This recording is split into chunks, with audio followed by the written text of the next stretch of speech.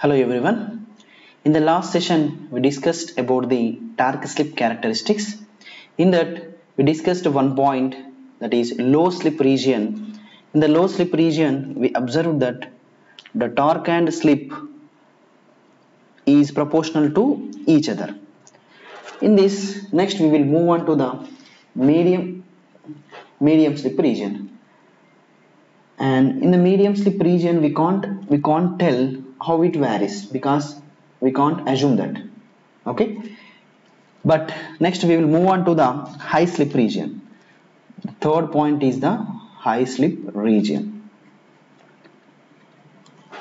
So high slip region means the slip content is high. High slip region. Okay, here the name itself, it is high. High means the S x2 naught square will be high, very high compared with the R2. Then we can replace this equation like this, that is torque Ks into E2 square into R2 by S times of x2 s square into x2 naught square. Both will be high. So this s one time will be cancelled. Then the torque is inversely proportional to the slip here. So in the low slip region, generally the torque is proportional to slip. In the high slip region, the torque is inversely proportional to the slip. By using these two conditions, we can draw the torque slip characteristics. Before entering into torque slip characteristics, first what is the relation between the slip and speed we should discuss here. For example, we have a relation, that is general slip value equal to ns minus nr by ns. This is the slip formula.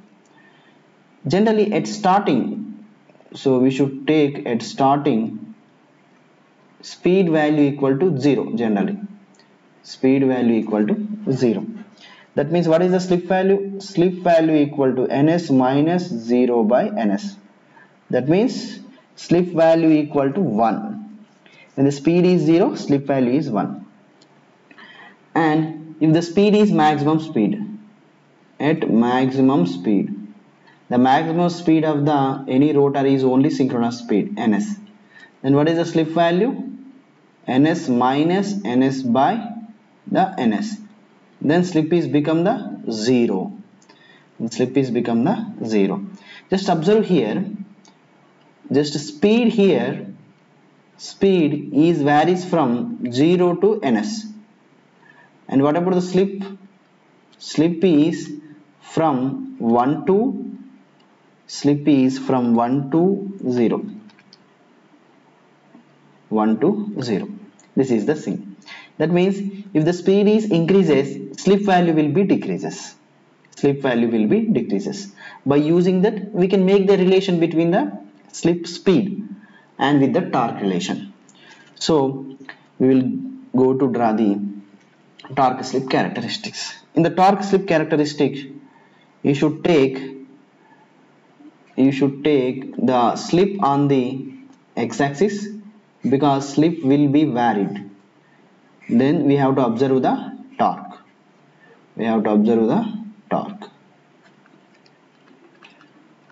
So torque in y-axis. This is the torque. So take a one point is the, for example, is the maximum point. Torque maximum. And generally you should take the slip value, minimum value of the slip is 0 and the maximum value of the slip value is 1. Whenever it is like this, the speed value at this is, at starting speed value is ns, and the speed value at slip equal to maximum slip, that is maximum slip is 1, that is speed value is become 0. just you should write two things. One is slip minimum and maximum values. Slip is always minimum value is the 0. The maximum value of the slip is the 1. And what about the speed? Speed means here the rotor speed. Rotor speed also the minimum value is the 0 and maximum value is the synchronous speed. It will be rotate maximum with the synchronous speed. Right.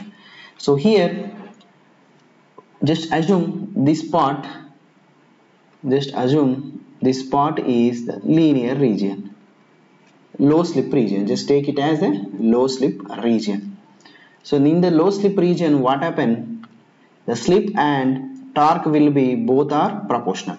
So both are proportional means linear. Both are linear. Both are linear. And we have, it will become in medium slip region, it will be like this. And for high slip region itself, it will be varies. So just take it. It will be inversely proportional. Inversely proportional means it will be like this. It will be like this. So this region, this particular region is known as the, at this point between these 2 points, we can name it as the slip value. Here if you observe between slip and torque, both are in the linear mode. That's why it is called the low slip region. This is called the low slip region. And this area, for example, this area you should take, there is a some decrement is there. Just you can consider, they can call it as medium slip. This region is called the medium slip region. The remaining region is high slip region. The remaining is, you can take it as the high values of slip region. High slip region. This is a low slip region. Okay, just you observe here, this point is linear characteristics. From this point to this point, it will be linearly increases. So you can name it as the linear characteristics. So linear characteristics. This is this point to this point. And if you observe here, this is startingly high and coming to ending point, this will be low. So this region is called as the rectangular hyperbola. This name it as the, if you look at the rectangular hyperbola curve. Okay, the most important thing here, from whenever the slip and torque in the linear mode, that is only the stable region. That is only the stable region.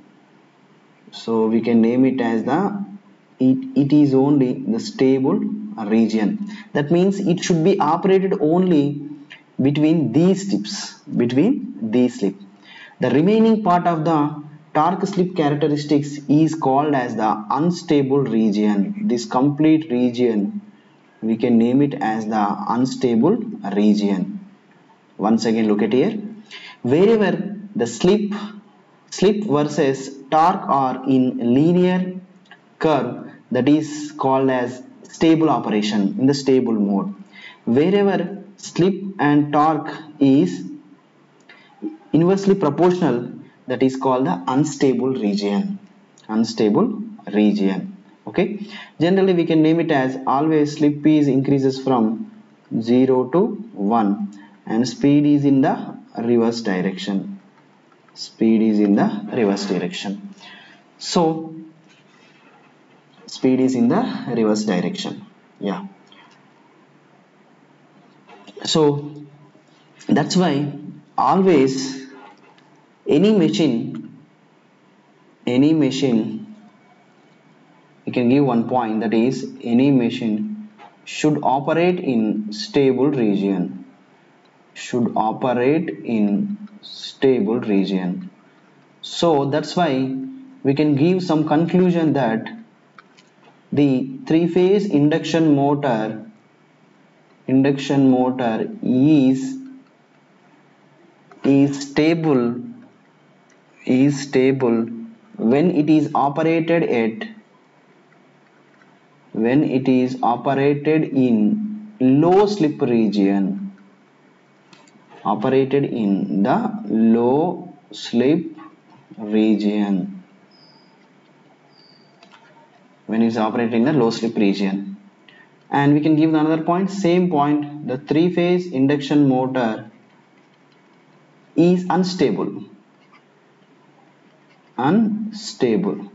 So when it is operated in high slip region,